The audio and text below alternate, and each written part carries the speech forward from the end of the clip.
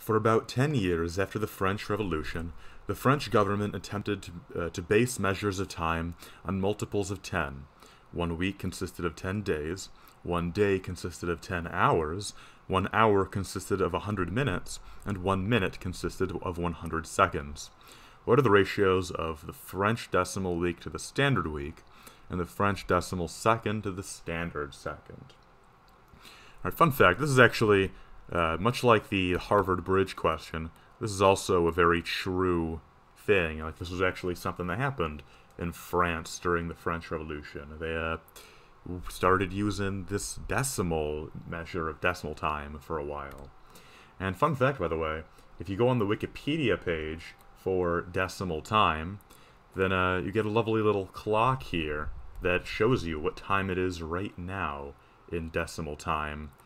Though you have to keep clicking update since the cache resets and the cache is recorded by your browser and you have to keep updating it. It's just a little annoying, but I doubt anyone's gonna try and seriously use that type of time now anyway, so whatever. This is a neat little thing.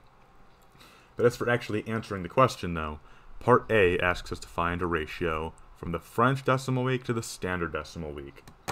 So, according to the conventions for a French decimal week, 1 week is 10 days. And as I hope to God you know this already, 1 standard week is 7 days. So we've got both little units and both little units and days then. So that'll give us a nice little ratio that'll work.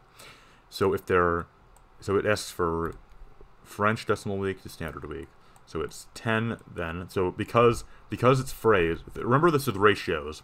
When it's phrased as A to B, that means A has to be on top, not B is on top. It's whatever is listed first is what goes in your numerator here when you write it out as a fraction. So in a French decimal week then, that's 10 days, and to the standard week is 7 days. So that is a ratio, which is equal to about 1.43. Now for part B, which asks for a ratio from the French decimal second to the standard second. Now we're not given a lot of information about the second specifically, but as long as we can get a ratio between two similar units, or two of the same units, rather, then it'll still work nonetheless.